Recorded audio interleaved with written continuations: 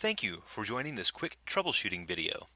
In this video, we're going to learn how to resolve the cannot import file message when importing a CSV file into a Marketing Cloud data extension.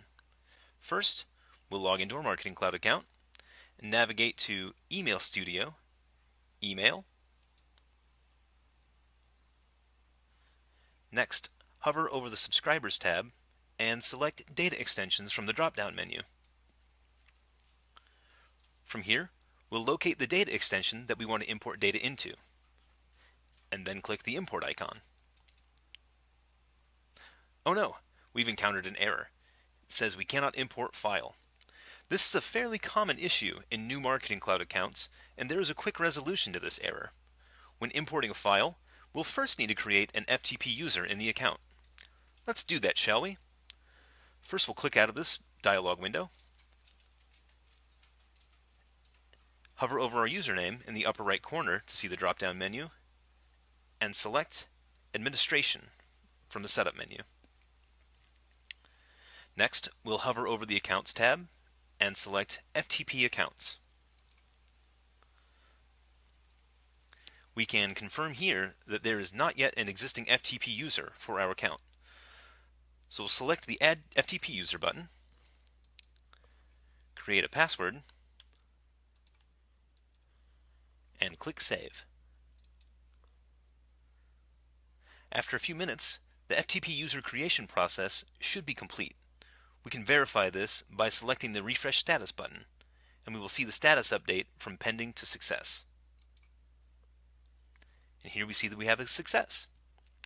At this point, it is recommended as a best practice to clear your browser's cache and cookies to ensure that the browser session is fully refreshed before the next import. I'm going to pause the recording and take a moment to do that.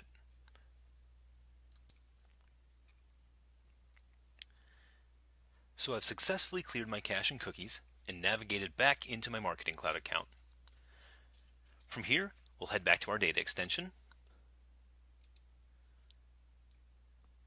and we'll try our import once more. We'll select our file once again, and click Next. And we can see that we're able to move along and map our header rows.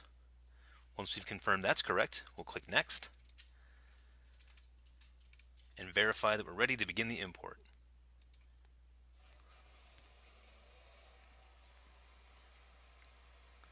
And we can see that our import has successfully started. Now we'll close out this dialog box, navigate back to our data extension,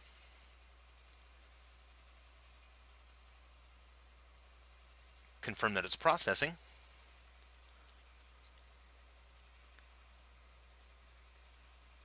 and after a few moments, we should be able to click on the Records tab